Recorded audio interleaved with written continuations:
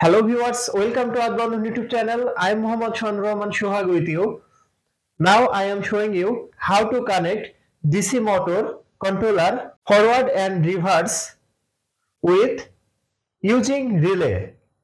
If you are new to my channel, please be subscribed and stay with me. Press the bell icon for more my video. If you already subscribed, thank you so much. So viewers, let's start.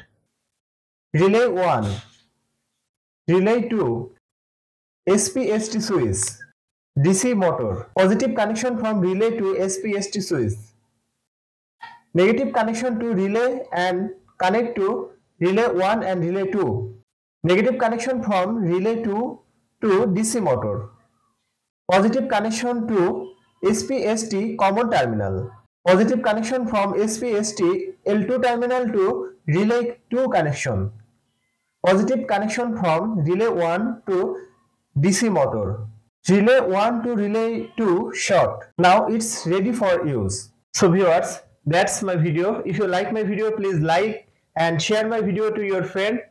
Thanks for watching my video and thanks for being with me. Thank you so much.